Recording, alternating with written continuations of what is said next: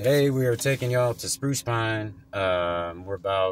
It's an 18-mile drive only from our house in Marion. We've got a bunch of donations we're going to take with us, and we're going to get some imagery to show you guys what it's like. Yeah. This is what you trying to count days? 67th We're day. over 60 days, yeah. We're going to try to get some people some warm stuff. We just got we got nice new warm coats. We got hats, gloves, scarves. We got some charcoal and a charcoal grill. We got some cleaning stuff. Ton of sleeping bags. Yeah. Thermal clothes. 0 degree sleeping bags. Make this little drive, and we'll take y'all with us to see what it's like in Spruce Pine right now. You probably heard the name of the place and everything, so we'll see what it's looking like. But this is the quartz court. Go across the street and see what the water looks like. It appears a decent job was done of cleaning up here, because all this was washed out and that's all that's left there. But you know, there's some building materials there and parts of a dresser that was somebody's home. Yeah, this was broken apart.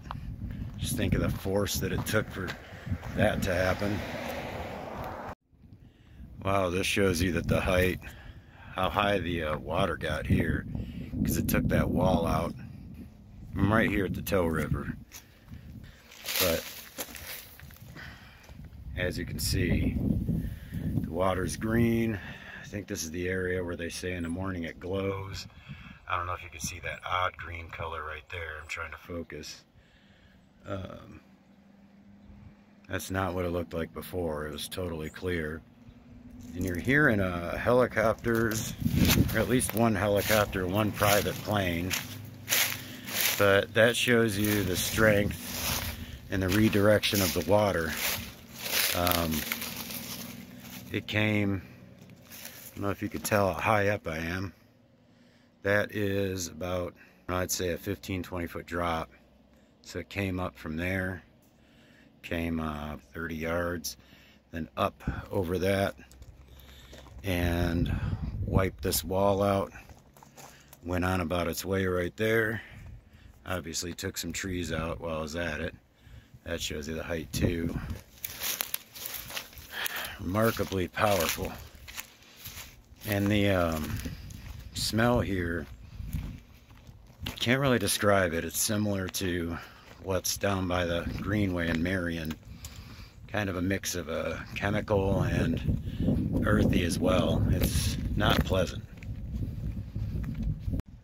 See, I'm trying to put this in perspective for people. The river is, I don't know, a few hundred yards on the other side of this house or this building here. And this is one heck of a drop from the road, meaning that water got high enough to be at the top of a 3rd-story building, or a landslide did, which is very possible. Now that I'm seeing it, probable mudslide, landslide. And what's interesting about that is the water would have had to go up all the way up there and cause that slide. Unless there's a small tributary up there that I haven't seen on the map. I'll have a look and see. I guess up here is what they consider a base camp. I think that's the terminology. Camp Unity is where we are. Yeah, I got a couple lines there too. Yeah, we can. So we're gonna try to see if anybody needs anything. Well, we're pulling out of Camp Unity. They didn't need any supplies because all the smaller ones that are shutting down for the winter. They're giving them all their stuff. Yeah, so we're gonna see if we can find any individuals or anything that need anything. But this place is just, I mean, it's, I don't know how many tents are in there, but it's a lot. Yeah, it looks like things got kind of tore up here. You can see it coming up the hill from, I believe, where the stream is there. I don't even think it's a river, and it got this high up here in this holler. And there is a beautiful view of the mountains there. We're near Mount Mitchell, but I think that's the other direction. A huge drop down here. So we're kind of up a holler here. Danielle's kind of nervous that it's pretty steep around here. This is the kind of stuff here that you go by it and you don't really realize what you're looking at. All those trees there, all those, I mean, some of them get up to, I don't know, I'll venture to guess, 60, 80 foot. They're all laid down. It's pretty incredible. It came up from down there, but we're pretty far elevated from the river. Yeah, so here's a roof that was caved in by trees, and I bet you this trailer here was pushed from elsewhere. That roof there was destroyed, so that tells me that there's probably going to be more here around the bend that's not great. Yeah, and on top of that roof being caved in, this one was just, oh man, the pole barn there is pretty done in too. Damn. It's yet another place where you can't even picture how the water got to it. You know? They've got a little kind of pond here, but this isn't, you know, much water. Yeah. Yeah, see the amount that, man, that took some power to take out that piece of road. And they've cleaned a lot of this up. Remember, this is what, 67 days? Yeah, about that. And these are the, well, that's probably a waste pipe or storm drain or something. It's vaguely familiar to have a positive feeling when looking at my surroundings. Look at this. We are in the middle of just beautiful mountains. This church is up on a very steep hill in between all the mountains here, and I may be butchering the pronunciation of it, but it's the Estatio Church, I think. I thought I'd get some positive imagery.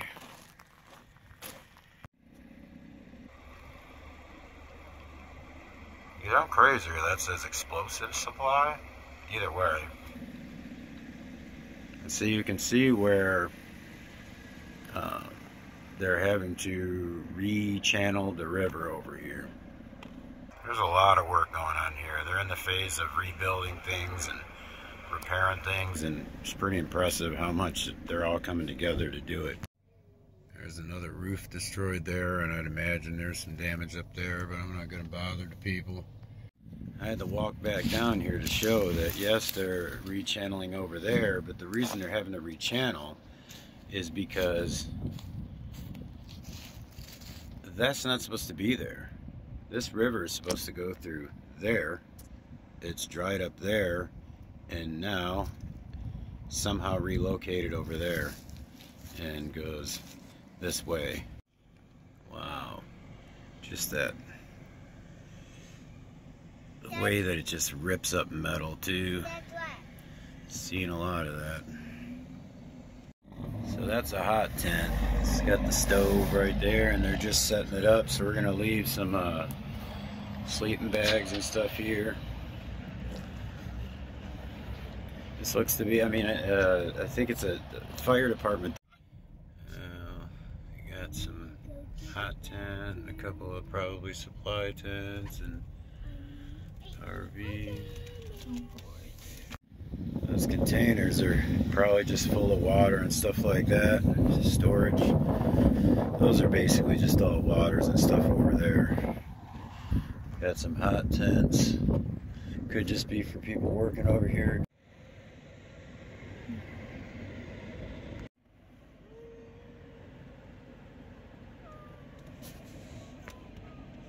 The amount of trees down the parkway must have been incredible. It's just unbelievable the amount that have had to be cut up, put on the side of the road. You drive for miles and they're everywhere. Well, we visited a decent amount of spruce pine there, and hope we got enough footage to show everyone that they've done an amazing job cleaning the stuff up. But it was 22 degrees. A real feel of 12. Yeah, 12. So needless to say, we left a whole bunch of blankets and thermals. 0-degree sleeping bags. Yeah, stuff like that. And we did that at Halltown Road and 226 South. There's a really cool guy there and his wife who are up from Fayetteville. And what was his name? David Stentz. Yeah, David Stentz. And yeah, they got stuff to 150 people yesterday, and that's what it's been, about 150 people a day, mostly different people coming through in need. It was nice to get some stuff to somebody and meet somebody who's really out there working and putting in the effort and everything. Yeah, when all the hubs are starting to close too, you know, they're going to be there till spring for the long haul, so that's really nice. And so we'll bring them more stuff. The other important thing to know is that they've been out there a while, and since the election, everybody's had a more upbeat demeanor. Yeah, the morale's been higher. They feel more positive about things, and you know, they feel better about maybe their small businesses that they're rebuilding and things like that. So, and this was out of this person's mouth. We're not just saying it. And it's a really cool little town, and I would say go there and visit it if you're in the area and spend some money. Some local money, yeah. Yeah, there's local businesses that are still open there. It's still a beautiful place for Christmas. Nice little restaurants. Yeah, it's really known as a place that people go at Christmas time. So go check it out. There's lots of cool little shops and stuff too. And I feel a little better after meeting somebody who's out there really working hard. And there's several building camps too, to where they're going out and they're fixing people's floors and they're fixing their houses. And so, you know, it's a long process, but a lot of people are in it for the long haul. So, including us. Yeah, a little bit we can do, we'll do it. Yeah, David, Tripp, his wife. Yeah, Stentz, his wife, Billy, gave us these rocks, which are pretty cool. Come follow me, Jesus said, and I will make you fishers of men. Chris's. And Danielle's got one that says, you know, Jesus, I am the way and the truth and the life, and no one comes to the Father except through me. Look how rock is that one. Yeah, they're really cool. They're pretty. It's a cool gesture. So that was cool to get. You like those? Yeah. Yeah.